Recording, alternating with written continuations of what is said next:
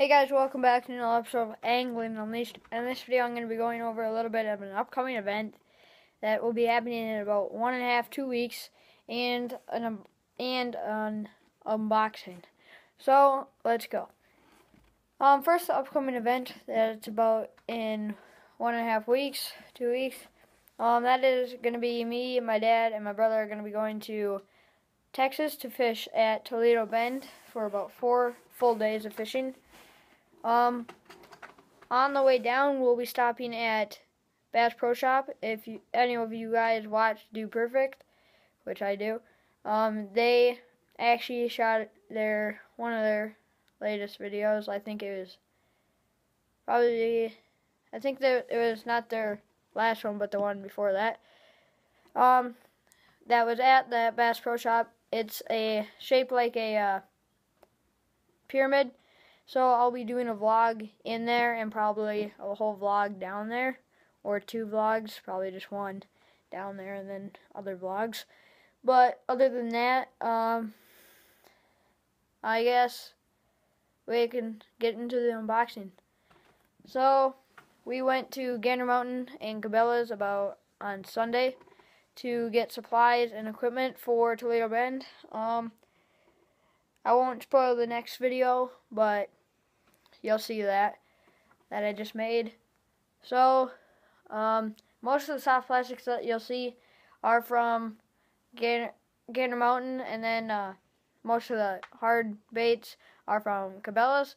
But some plastics are from Cabelas too, and some hard baits are from Gander Mountain. So, I'll point them out, or I'll show you where they're from, tell you where they're from. So, yeah. First things first, I guess, we're going to be fishing in about 30 feet of water, so what we're going to be throwing is mostly soft plastics. That's what I mostly got with soft plastics. So I guess the first bait that I'm going to be doing is kind of a combo that I'll just show you. It is going to be a jig and a trailer. I got a jig and got jigs and trailers while I was at Cabelas and Gander Mountain. But this one is a Berkeley power bait, Crazy Legs Tigger Craw, right here. Here it is in the package. When you get it out, it is blue with black flakes.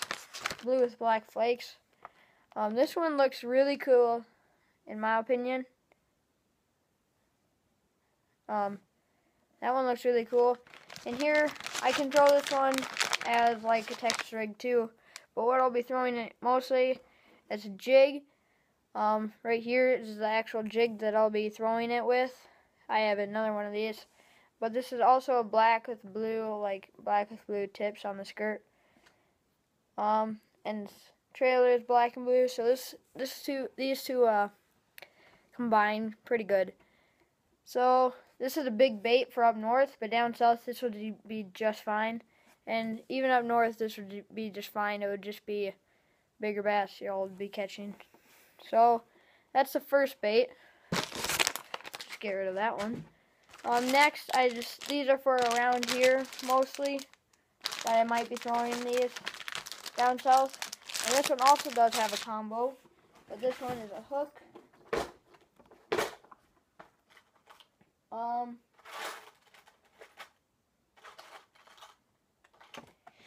Okay, so this bait is a Zoom Super Fluke.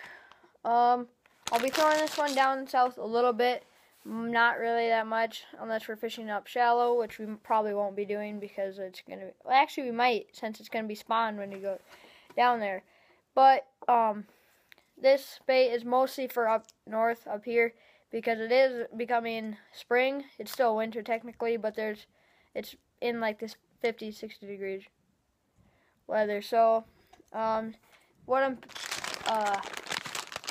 pairing these up with is this one is a 4-rod Gamakatsu hook. This one I will be using up north, and then down south in Texas, I'm going to be using this one. Also a 4-aught hook. I forgot what brand it's from, but it just has that it's weight weighted with lead. This one, it's gonna look just normal because it's just a hook with weight. Oh,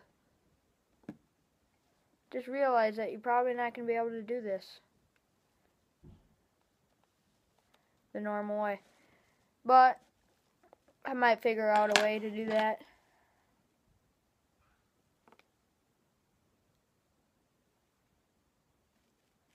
Okay, so forget about that. I'll try something else. But I got 2 packs of those, just needed to stock up kind of.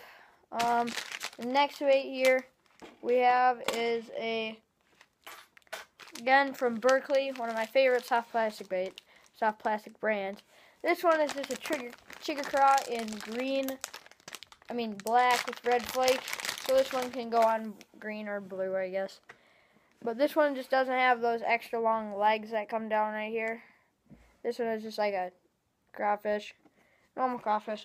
I'll be pairing that up with a jig. Just a jig like this. This one already has a trailer on, but I can take that off right now.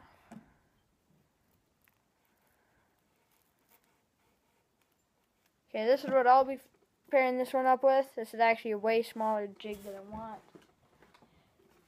Oh, here's one.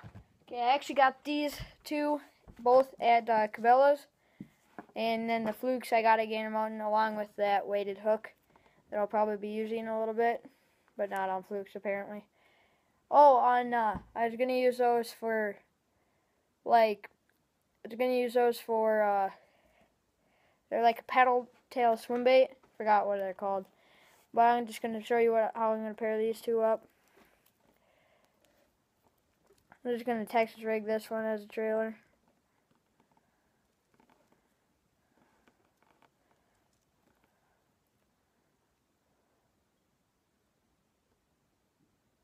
Oh, wait.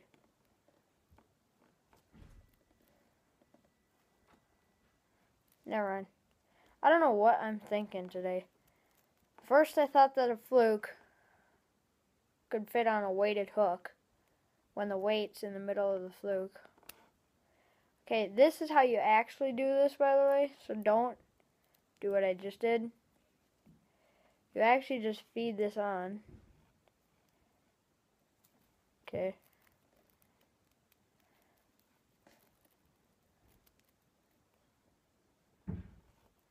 There. Then you just have your normal jig like this.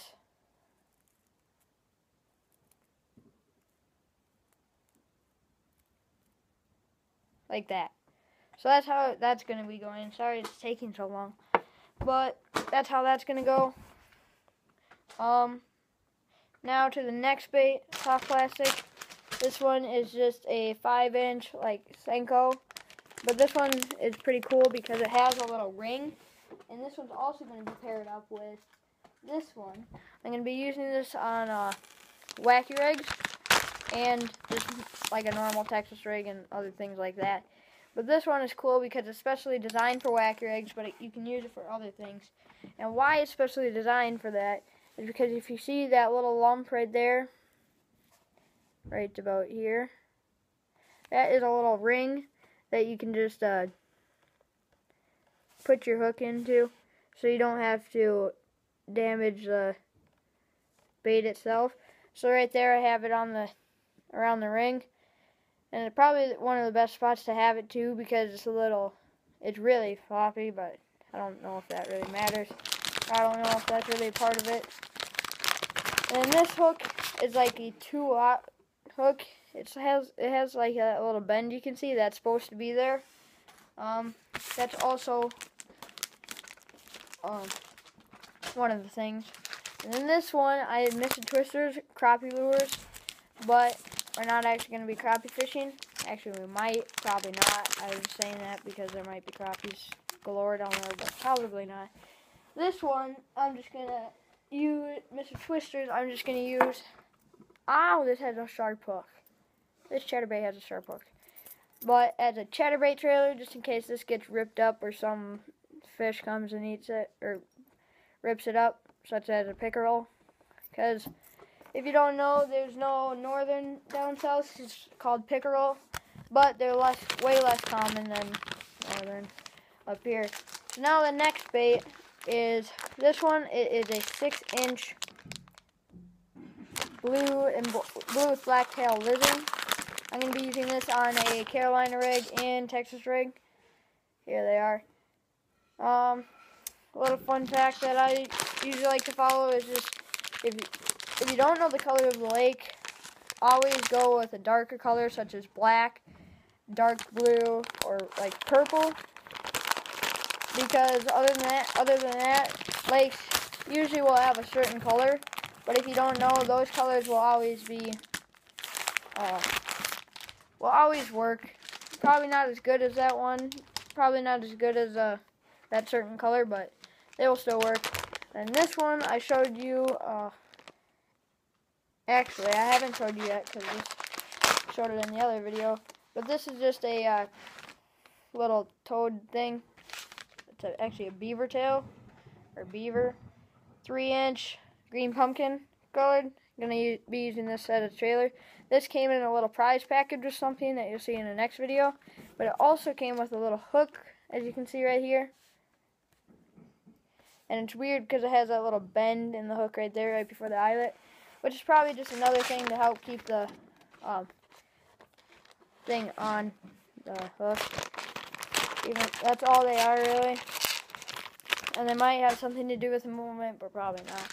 And the last soft plastic is this one. It is a 8-inch from Zoom, 8-inch Magnum lizard in watermelon red flake color. This one, as I said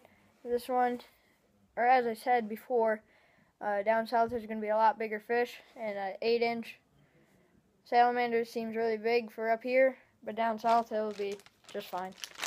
Now moving on to the lures. As you saw, I got those jigs. I got a chatterbait in black and blue that I haven't shown you yet, but I got that. And then I have that green pumpkin jig and also that black and blue jig. And then next I got these for fishing deep. It's not quite a perch, but it's like a yellow. It's like a stained shad with stripes, I guess. I don't know exactly the color because I already unboxed this in a different video. But I had to delete that video, and I got rid of the boxes. But this one has a paddle tail, as you can see, and then it has weighted. Its front is weighted, so it'll be swimming like this in the water. And then last, but certainly not least, my probably favorite bait that I'm gonna use is or probably the favorite bait that I got there is this one.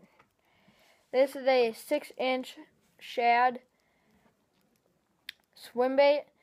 This one, why I didn't get like an 8-inch or 10-inch or 12-inch swim bait is because I also want to try this up north too, and I don't want to go too big because I don't really have a rod for like 10-inch swim baits. So this one is just fine. It's not much bigger than this, and it's certainly not much heavier than this. I mean, it just has extra length, but extra length equals extra movement. And also it has grooves in the side, and that's just more movement in the tail, way more movement. Like, look at my hand, I'm not even moving it. It's still wiggling. But yeah, that's it for today. Hope you liked it, and if you did, don't forget to press that like button. Don't forget to subscribe, and don't forget to get your lines wet. See ya.